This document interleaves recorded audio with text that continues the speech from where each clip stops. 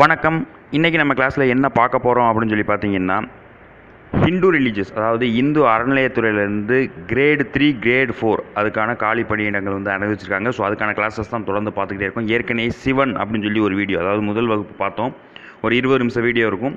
அந்த வீடியோக்கான லிங்க் வந்து கீழே டிஸ்கிரிப்ஷனில் கொடுத்துருக்கோம். ஸோ அதையுமே இந்த வீடியோ முடிச்சுட்டு நீங்கள் பார்க்கணுன்னு நினச்சிங்கன்னா பார்த்துடலாம். ஸோ ஹிந்து ரிலீஜியஸ் அப்படிங்கும்போது பார்த்தீங்க அப்படின்னா, நமக்கு செகண்ட் பேப்பர் 2ல் பார்த்தீங்கன்னா இந்து சமயம் சைவமும் வைணவமும் அப்படிங்கிற ஒன்று இருக்கும். அப்புறம் இந்து மத தோற்றம் அப்படிங்கிற 2 புத்தகங்கள் வந்து நம்ம வாங்க வேண்டியது இருக்கும். அது வந்து பெரிய பெரிய கோயில்களில் மட்டும்தான் கிடைக்கும். ஸோ அதனால் வந்து இன்னொன்று அதை படிக்கிறதுக்கு ரொம்ப டிஃபிகல்ட்டாக இருக்குது அப்படின்னு சொல்லி நிறைய பேர் ஃபீல் பண்ணுறதுனால, அதை வந்து எப்படி நம்ம வந்து ஈஸியாக படிக்கலாம்னு சொல்லிட்டு நம்ம ஒரு வீடியோ தொடர்ந்து போட்டுக்கிட்டே இருக்கோம். அதில் 2வது வீடியோ தான் இது. ஸோ 3 வீடியோ முடிஞ்சோனையுமே தொடர்ந்து அதுக்கான கிளாஸஸில் இந்த டெஸ்ட் மாதிரி கீழே வந்து அடுத்த வீடியோ போடுவோம். ஸோ இது 2வது வீடியோ. இதில் யாரை பற்றி பார்க்க போகிறோம் அப்படின்னு சொல்லி பார்த்தீங்கன்னா, மகாவிஷ்ணு, அதாவது விஷ்ணு பெருமாள் அப்படின்னு சொல்லி சொல்லுவோம் இல்லையா. ஸோ நிறைய பேரில் சொல்லுவோம். ஸோ அவரை பற்றி தான் இந்த வீடியோவில் நம்ம பார்க்க போகிறோம். விஷ்ணு அப்படிங்கும்போது யார் அப்படின்னு சொல்லி பார்த்தீங்க அப்படின்னா, முதல்ல இந்து மதம் அப்படிங்கும்போது அதோடைய தோற்றம்லாம் என்ன அப்படின்னு சொல்லி அந்த ஃபஸ்ட் வீடியோலேயே ஓரளவுக்கு சின்னதாக ஒரு கிளான்ஸ் மாதிரி சொல்லியிருப்போம். ஸோ இந்து மதம் அப்படிங்கும்போது முக்கியமாக யார் ஒரு 3 பேரை சொல்கிறாங்க அப்படின்னா, மும்மூர்த்திகள்னு சொல்லக்கூடிய பிரம்மா, விஷ்ணு, சிவன், இவங்க 3 பேர் தான் சொல்கிறாங்க. ஸோ பிரம்மாங்கிறது படைப்புக்குரிய கடவுளாகவும், விஷ்ணு வந்து காத்தலுக்குரிய கடவுளாகவும், சிவன் வந்து அழித்தலுக்குரிய கடவுளாகவும் சொல்லிக்கிட்டு இருக்காங்க. ஸோ மகாவிஷ்ணு அப்படிங்கிறது காத்தலுக்குரிய கடவுள். அவரை பற்றிய முழு தொகுப்பை தான் இந்த வீடியோவில் நம்ம பார்க்க போகிறோம். ஸோ மும்மூர்த்திகளில் நடுவர் யார் அப்படின்னு சொல்லி கேட்டாங்க அப்படின்னா, அது மகாவிஷ்ணு. ஏன்னா காத்தலுக்குரிய கடவுள் பிரம்மா, விஷ்ணு, சிவன் அப்படின்னு சொல்லி அந்த ஆர்டரில் தான் நம்ம சொல்லுவோம். ஸோ காத்தலுக்குரிய கடவுள் மகாவிஷ்ணுவை தான் மும்மூர்த்திகளில் நடுவர் அப்படின்னு சொல்லி சொல்லுவோம். தாமோ குணத்திற்கு உரியவர் யார் அப்படின்னு சொல்லி கேட்டாங்க அப்படின்னா, அது வந்து யாருன்னா சிவபெருமான். அதே மாதிரியே இப்போ சத்துவ குணத்திற்கு தலைவர் யார், சத்துவ குணத்திற்கு உரியவர் யார் அப்படின்னு சொல்லி கேட்குறாங்க அப்படின்னா, அவர் யார் அப்படின்னா மகாவிஷ்ணு. எங்கும் எதிலும் வியாபித்திருப்பவர், அதாவது எல்லா இடங்களிலும் நிறைந்திருப்பவர் யார் அப்படின்னு சொல்லி கேட்டாலுமே அதுவுமே மகாவிஷ்ணு தான். நாராயணன் அப்படிங்கிற பேர் இருக்கிறதும் யார், பெருமாள் அப்படிங்கிற பேர் இருக்கிறது யார், எல்லாருமே மகாவிஷ்ணு தான். நிறைய பேர்கள் இருக்குது. சீனிவாசன், பெருமாள், நாராயணன் சொல்லிட்டு, வரதராஜன் சொல்லி நிறைய பேர்கள் இருக்குது. ஸோ அது எல்லாத்துக்குமே யாரை குறிக்கிது அப்படின்னு சொல்லி பார்த்தீங்கன்னா மகாவிஷ்ணுவை தான். ஆழ்கடலில் உறைபவர், அதாவது பாம்பில் வந்து படுத்திருக்க மாதிரியே நமக்கு ஒரு ஸ்ரீரங்கம் பெருமாள் கோயிலுக்குலாம் போனீங்க அப்படின்னா அங்கே வந்து பாம்பில் வந்து படுத்திருப்பாங்க. அது பாம்புன்னு சொல்லக்கூடாது, ஆதிசேஷன் அப்படின்னு சொல்லி சொல்லுவாங்க. 1000 தலை கொண்ட நாகம் தான் ஆதிசேஷன் அப்படின்னு சொல்லி சொல்லக்கூடியது. ஸோ ஆழ்கடலில் உறைபவர் யார் அப்படின்னு சொல்லி கேட்டாலுமே அது வந்து மகாவிஷ்ணு அப்படின்னு சொல்லி சொல்லலாம். மாந்தர் நெஞ்சில் கோயில் கொண்டவர் யார், மாந்தர்களுக்கோ உறைவிடமானவர் யார், இந்த மாதிரி வார்த்தைகள்லாம் கேட்டாங்க அப்படின்னா அது ஆட்டோமேட்டிக்காகவே நீங்கள் மகாவிஷ்ணு அப்படின்னு சொல்லி குறிச்சிடலாம். இப்போ தான் நம்ம அந்த பாற்கடல் பற்றி பார்த்தோம் இல்லையா, அதை பற்றி வருது. பாற்கடலை கடைந்த போது தேவர்கள் பருகவிடாது அமுதத்தை அசுரர்கள் எடுத்துக்கொண்ட போது மோகினியாக வந்தவர் யார். அதாவது இதில் என்ன சொல்கிறாங்க அப்படின்னா, பாற்கடலை வந்து கடைஞ்ச போது அதில் வந்து அமிர்தம் வந்து வந்துச்சான். அதை குடித்தோம் அப்படின்னா சாகாத வரம் பெறுவாங்க அப்படிங்கிற ஒரு நம்பிக்கை இருந்திருக்கு. அதை தேவர்கள் பருக விடாது, அதாவது தேவர்கள்னால் நல்லவர்கள் வந்து பருக விடாமல் அசுரர்கள் தீய குணம் கொண்டவர்கள் வந்து அதை வந்து குடித்து நம்ம வந்து சாகாவரம் பெற்றலாம்னு சொல்லிட்டு அவங்க பிள்ளை அடித்து விரட்டிட்டு இவங்க குடிக்க பார்த்துருக்காங்க. ஸோ அதை தடுக்கிறதுக்காக இவர் என்ன பண்ணியிருக்காருன்னா மோகினியாக வந்திருக்காரு. ஸோ மோகினியாக உருவம் கொண்டவர் யார் அப்படின்னு சொல்லி கேட்டாலுமே கூட அது மகாவிஷ்ணுவை தான் குறிக்கும். இப்போ ஆதிசேஷன், இந்த விடுபட்டிருக்கு. ஆதிசேஷன் மீது பள்ளி கொண்டிருப்பவர். ஆதிசேஷன் யார் என்னன்னு சொன்னோம், அந்த வந்து நாகம் அப்படின்னு சொல்லி சொன்னோம், அதாவது 1000 தலை கொண்ட நாகம். ஆதிசேஷன் மீது பள்ளி கொண்டிருப்பவர் யார் அப்படின்னு சொல்லி கேட்டாலுமே அது வந்து மகாவிஷ்ணுவை தான் குறிக்கும். எத்தனை தலைகள்னு கேட்குறதுக்கு வாய்ப்பு இருக்குது, அது 1000 தலைகள். சரிங்களா.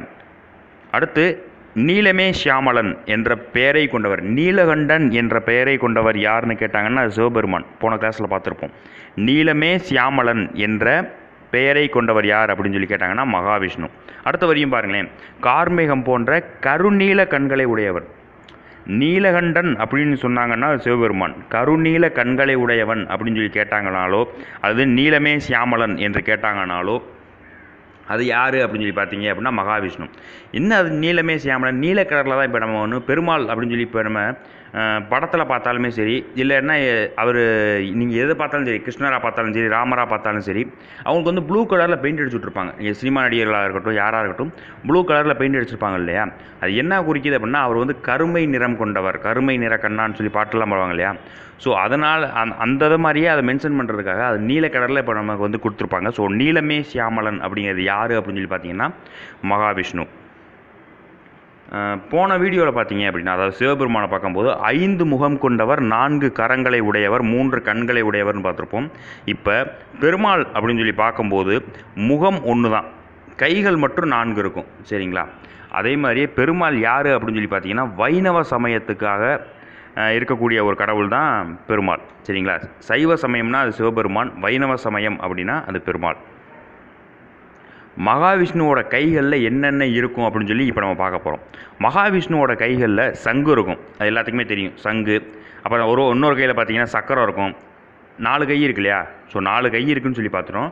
ஒரு கையில் சங்கு, இன்னொரு கையில் சக்கரம், இன்னொரு கையில் கதை, இன்னொரு கையில் வந்து தாமரை அல்லது பத்மம் அப்படின்னு சொல்லி சொல்லுவாங்க. பத்மா அல்லது பத்மம் அப்படின்னா அது தாமரை அப்படின்னு சொல்லி சொல்லலாம். ஸோ கையில் ஒரு கையில் சங்கு, இன்னொரு கையில் சக்கரம், இன்னொரு கையில் கதை, இன்னொரு கையில் தாமரை இருக்கும் மகாவிஷ்ணுவுடைய கைகளில். விஷ்ணுவுடைய இடது பக்கத்தில் என்ன தொங்கும் அப்படின்னு சொல்லி பார்த்தீங்கன்னா, கௌஸ்தூப மாலை தொங்கும். அந்த கௌஸ்தூப மாலை அது எதை குறிக்குது அப்படின்னு சொல்லி பின்னாடி வரதில் நம்ம பார்ப்போம். ஸோ அந்த மொத்தம் 5 விஷயம் நீங்கள் தெரிஞ்சு வச்சுருக்கணும்.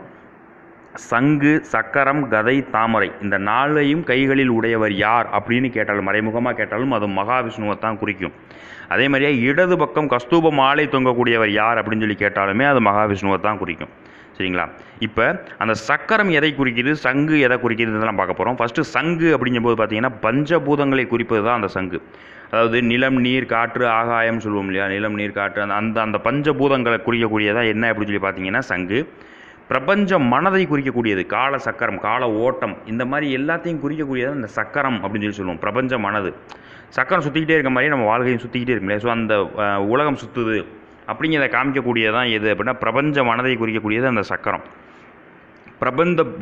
பிரபஞ்ச புத்தியை குறிக்கக்கூடியது கதை.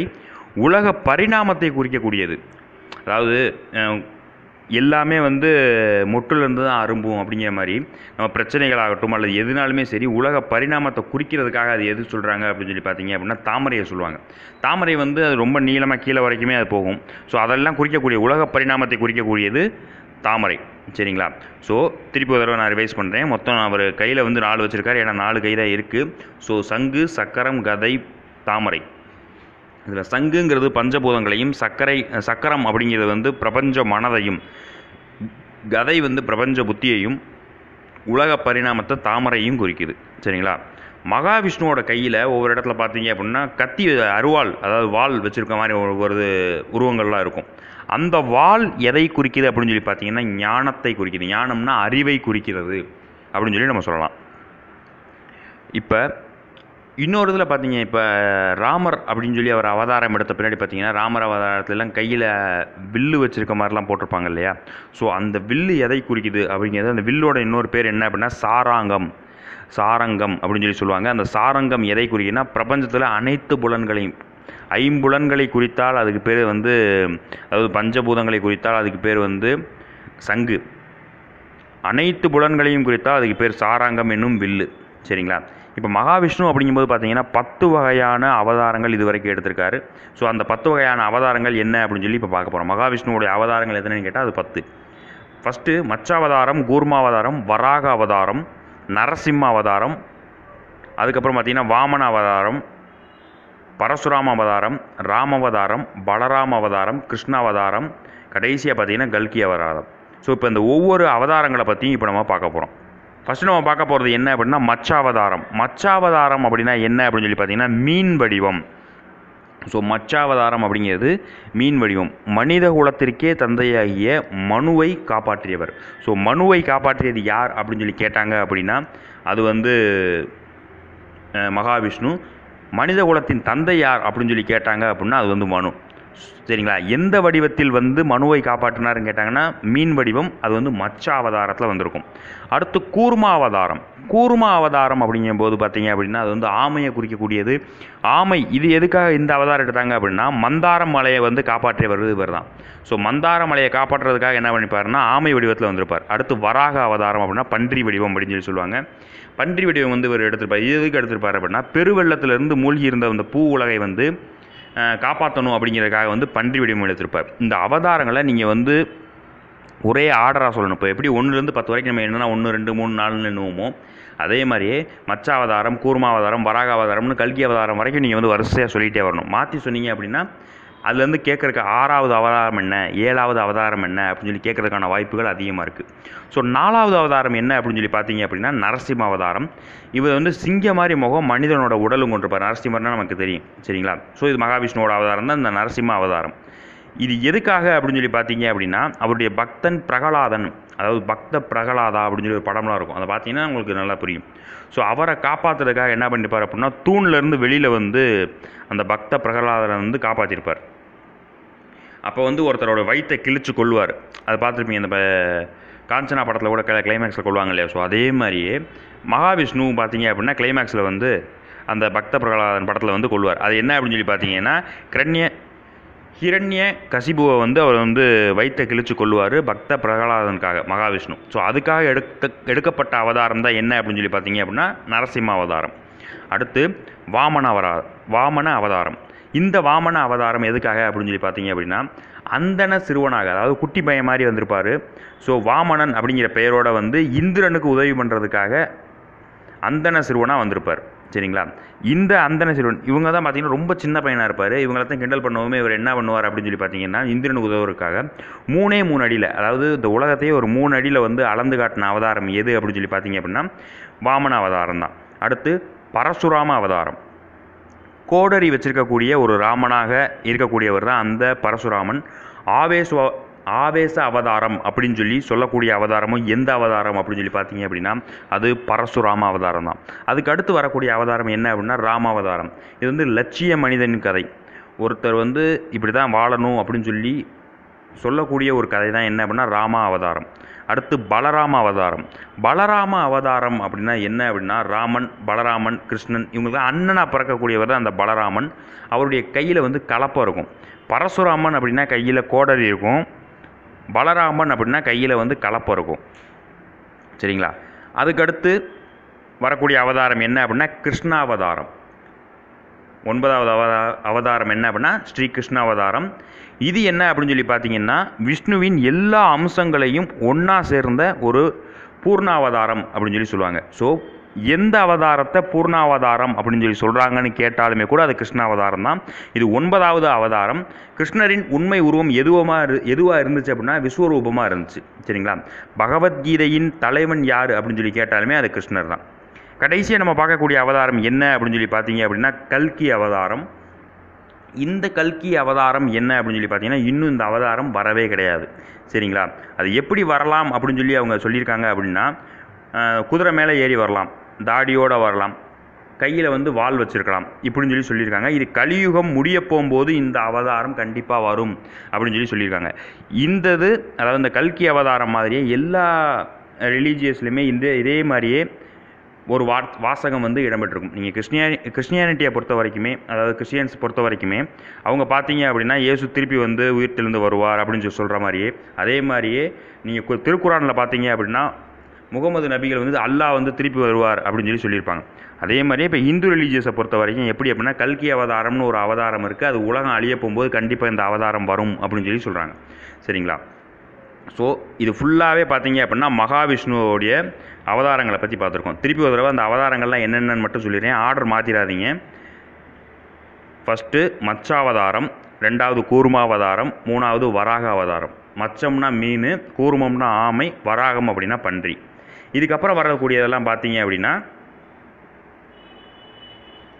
நரசிம்ம அவதாரம், மகாவிஷ்ணு அதாவது நரசிம்ம அவதாரம், அடுத்து வாமன அவதாரம், பரசுராம அவதாரம், ராமாவதாரம், பலராம அவதாரம், ஸ்ரீகிருஷ்ண அவதாரம், கடைசியாக கல்கி அவதாரம். ஸோ இந்த 10 அவதாரத்தையும் மாற்றாமல் படிங்க. 6வது அவதாரம் என்ன, 9வது அவதாரம் என்ன, 7வது அவதாரம் என்ன, இதெல்லாம் கேட்குறதுக்கான வாய்ப்புகள் அதிகமாக இருக்குது. இன்னொன்று சொல்லலை, அது என்ன அப்படின்னு சொல்லி பார்த்தீங்கன்னா வாட்ஜ் அப்படின்னா என்ன மீனிங் அப்படின்னு சொல்லி கேட்கலாம். ஸோ குதிரை அப்படிங்கிறது தான் மீனிங். அது என்ன சொல்லியிருக்காங்க, கல்கி அவதாரம்ங்கிறது உருவிய வாளோடு தாடி வச்சு குதிரை மேலே ஒருத்தர் வருவார், அது கலியுகம் முடிய போகும்போது வடக்கிலேருந்து வருவார் அப்படின்னு சொல்லியிருக்காங்க. அதான் கல்கி அவதாரம் சரிங்களா. அடுத்து கடைசியாக வியாசர் பற்றி பார்க்க போகிறோம், தன்வந்திரி பற்றி பார்க்க போகிறோம் சரிங்களா. ஸோ வியாசர் அப்படின்னா யார் அப்படின்னா வைணவ மதத்தில் ரொம்ப முக்கியமான ஒரு ஆள் அவர் வியாசர். தேவங்களை ரிக், யஜூர், சாம, அதர்வன வேதங்கள், தேவங்கள் இதெல்லாம் பரப்புவதற்காக வந்தவர் தான் இந்த வியாசர் அப்படின்னு சொல்கிறாங்க. எல்லா வேத மந்திரங்களையும் ஒன்று திரட்டி 4 வேதங்களாக ஒழுங்குபடுத்தியவர். இப்போ 4 வேதங்கள் என்ன அப்படின்னு சொல்லி கேட்டாங்க அப்படின்னா ரிக், யஜுர், சாம, அதர்வணம்னு நம்ம சொல்லிடுறோம். அதை சொல்ல வச்சதுக்கு காரணம் யார் அப்படின்னு சொல்லி பார்த்தீங்கன்னா அந்த வியாசர் அப்படிங்கிறவர் தான் காரணமாக இருந்திருக்கார். அவர் தான் 4 வேதங்களையும் திரட்டியிருக்கார். அடுத்து மகாபாரதம், அனைத்து புராணங்கள், பிரம்மசூத்திரங்கள், இது எல்லாத்தையுமே இவர் தான் திரட்டியிருக்கார். மகாபாரதம் அப்படின்னா நம்ம சொல்லிடுவோம், வால்மீகி முனிவர் எழுதினார், ராமாயணம் இவர் எழுதினார், மகாபாரதம் இவர் எழுதினார் அப்படின்னு சொல்லி நம்ம சொல்கிறோம் இல்லையா. ஸோ அது எல்லாத்தையுமே திரட்டி வச்சவர் யார் அப்படின்னு சொல்லி பார்த்தீங்கன்னா இந்த வியாசர் தான். வேதங்களை திரட்டியவரும் இவர் தான், தேவங்களை பரப்புறதுக்காக வந்தவரும் இவர் தான். அடுத்து நம்ம பார்க்க போகிறது யார் அப்படின்னா தன்வந்திரி. கடலில் பிறந்தவராக இவரை சொல்கிறாங்க. கடலில் உதித்தவர் யார் அப்படின்னு சொல்லி கேட்டாங்கன்னா அவர் தன்வந்திரி. மருத்துவக்கலையில் வல்லுனர் யார் அப்படின்னு சொல்லி கேட்டாங்கனாலுமே அவர் தன்வந்திரி தான். நம்ம நிறையா படிச்சிருப்போம், தன்வந்திரி குறிப்புகள் அப்படின்னு சொல்லி நிறைய புத்தகங்கள்லாம் இருக்குது, சரிங்களா. ஸோ மருத்துவக்கலை வல்லுனர் யார் அப்படின்னாலுமே, கடலில் உதித்தவர் யார் அப்படின்னாலுமே அது வந்து தன்வந்திரி தான். காசி அரசனாக பிறந்து மருத்துவ நூல்களை அனைவருக்கும் பயன்பட செய்தவர் யார்? காசி அரசனாக பிறந்தவர் யாருன்னு கேட்டாலுமே அது தன்வந்திரி தான். அமுதத்திற்காக கடல் கடையப்பட்ட போது அமுத கலசத்தை கையிலேந்தி வெளிவந்தவர் யார்? அதாவது ஃபஸ்ட்டு வந்து அந்த ஏற்கனவே சொன்னோம் இல்லையா, ஆதிசேஷன் இதெல்லாம் சொல்லும்போது மோகினியாக வந்திருப்பார் மகாவிஷ்ணு அப்படிங்கிறது இப்போ தான் கொஞ்ச நேரத்துக்கு முன்னாடி பார்த்தோம். அப்போ என்ன பண்ணியிருப்பாங்கன்னா அந்த அமுதத்தை வந்து வெளியில் கொண்டு வரணும் இல்லையா. அப்போ கடைந்த போது ஒருத்தர் வந்து அந்த அமுதத்தை ஃபுல்லாக கடைஞ்சி ஒரு பானையில் வச்சு எடுத்து கொண்டு வருவார் மேலே. ஸோ அந்த யார் கொண்டு வந்தா? அமுதத்திற்காக கடல் கடையப்பட்ட போது அமுத கலசத்தை கையிலேந்தி வந்தவர் யார் அப்படின்னு கேட்டாங்க அப்படின்னா தன்வந்திரி. ஏன்னா உயிர் போகக்கூடாதுன்னு சொல்லி ஒரு மருந்து மாதிரி தானே அமுதம். ஸோ மருத்துவ குணங்களுக்கு வந்து இவர் புத்தகம் எழுதியிருக்காருன்னா இவரைத்தான் வந்து தன்வந்திரி தான் வந்து என்ன பண்ணியிருப்பார்னா அதை வந்து மேலே கொண்டு வந்திருப்பார். விஷ்ணுவின் விக்கிரகங்களுக்கு முன்னால் அமுத கலசத்துடன் காட்சியளிப்பவர். அதாவது இப்போ ஒரு ஏதாவது பெருமாள் சிலை, ஒன்று பெரிய சிலை பார்க்குறீங்கன்னு வைங்களேன், அவங்களுடைய சிலைகளுக்கு முன்னாடி, விஷ்ணுவோடைய சிலைகளுக்கு முன்னாடி, இல்லாட்டினா ஸ்ரீரங்க பெருமாள் கோயிலுக்கு போனீங்க அப்படின்னா ஆதிசேஷன் மேலே படுத்த மாதிரி இருக்கும் பாறுகடலில், அதுக்கு முன்னாடி சின்னதாக ஒரு சிலை வச்சுருப்பாங்க. அது தலையில் வந்து ஒரு அமுத கலசம் ஒன்று வச்சுருப்பார். அந்த கலசம் தான் அமுத கலசம். அதை கொண்டு வரவர் யார் அப்படின்னு சொல்லி காட்சி தருபவர் யாருன்னா தன்வந்திரி, சரிங்களா. இப்போ இது ஃபுல்லாகவே வைணவ மதத்தினுடையது, வைணவ மரபினுடையது அப்படின்னு சொல்லலாம். ஸோ ஸ்ரீ வைணவ மரபின் தலைமை பீடம் அல்லது இதயம் என்று சொல்லக்கூடிய இடம் எது அப்படின்னு சொல்லி பார்த்தீங்கன்னா ஸ்ரீரங்கம் தான். திருச்சியில் இருக்கக்கூடிய ஸ்ரீரங்கம் தான் ஸ்ரீ வைணவ மரபின் இதயம் அப்படின்னு சொல்லி சொல்கிறாங்க, சரிங்களா. மகாவிஷ்ணுவுடைய வாகனம் என்ன அப்படின்னு சொல்லி பார்த்தீங்கன்னா கருட வாகனம், கருடர் அப்படின்னு சொல்லி சொல்லுவாங்க, கழுகு. ஸோ கருட வாகனம், அதாவது நீங்கள் எந்த பெருமாள் கோயிலுக்கு போனாலுமே சைடில் வந்து பார்த்தீங்க அப்படின்னா கருடர் வந்து இருப்பார். ஸோ கருட வாகனம் தான் மகாவிஷ்ணுவின் வாகனம். ஸ்ரீ வைணவ மரபின் இதயம், தலைமை பீடம் எதுனா ஸ்ரீரங்கம். அடுத்து சஞ்சீவி மலையை எந்த கையில் வந்து அனுமார் தூக்கி பிடிச்சார்னு கேட்பாங்க, வலது கை. ஸோ சஞ்சீவி மலையை வலது கையில் தூக்கி பிடித்து பறந்து வந்தவர் யார் அப்படின்னு கேட்டாலுமே அது அனுமன் தான். ஸோ இன்னைக்கு கிளாஸில் ஃபுல்லாக மகாவிஷ்ணு அவர் சம்மந்தமான அத்தனை இதுவுமே நம்ம படிச்சிருக்கோம், சரிங்களா. ஸோ இன்றைக்கி கிளாஸ் உங்களுக்கு பிடிச்சிருக்குன்னு நினைக்கிறேன். பிடிச்சிருந்துச்சுன்னா லைக் பண்ணுங்கள், அப்படியே ஃப்ரெண்ட்ஸுகளை மறக்காமல் ஷேர் பண்ணுங்கள். இதே மாதிரி தொடர்ந்து வீடியோ வரணும்னு நீங்கள் நினச்சிங்க அப்படின்னா கீழே ரெட் கலர் சப்ஸ்கிரைப் பட்டன் அமைக்கி சப்ஸ்கிரைப் பண்ணிக்கங்க. கூடவே அந்த பெல் பட்டனை சேர்த்து அமைக்கி வச்சிட்டிங்கன்னா உடனுக்குடன் எங்கள் அப்டேட்ஸ் உடனுக்குடன் வந்துகிட்டே இருக்கும், சரிங்களா. வேற ஒரு கிளாஸில் உங்களை சந்திக்கிற வரை உங்களிடமிருந்து விடைபெறுவது நான் நாகராஜன். தொடர்ந்து பிரம்மனை பற்றி அடுத்த வீடியோவில் பார்க்க போகிறோம். ஏற்கனவே சிவனை பற்றி ஒரு வீடியோ பார்த்துருக்கோம், அதுக்கான லிங்க் கீழே டிஸ்கிரிப்ஷனில் இருக்குது. ஸோ அதையும் கொஞ்சம் பார்த்துருங்க. டாடா.